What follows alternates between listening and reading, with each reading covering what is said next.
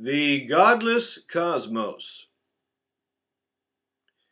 Just because we all live in an increasingly dangerous, threatening, and godless cosmos doesn't mean that we are all doomed.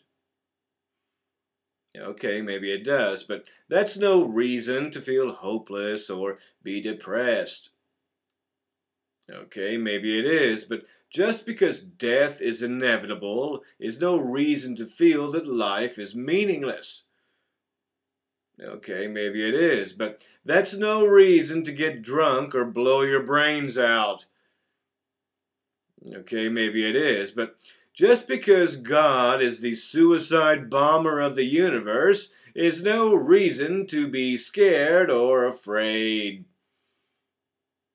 Okay, maybe it is, but just because we all live in some blind fear of punishment for not believing in some fictitious slave god who randomly destroys the universe and plays games with the naive minds of humans about who are his chosen ones and who are not is no reason to get down on our knees and pray for forgiveness and redemption and salvation and continue to hate each other and fight each other and kill each other in the name of the God threat that keeps us from our freedom.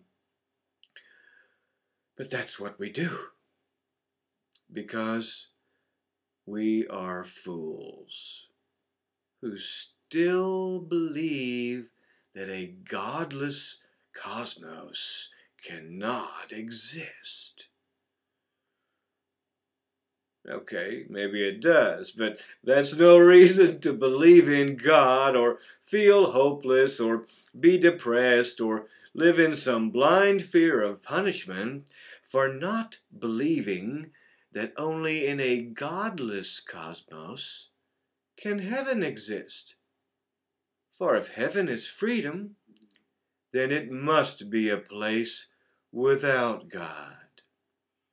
A place like the godless cosmos that we all live in. If only we would believe it.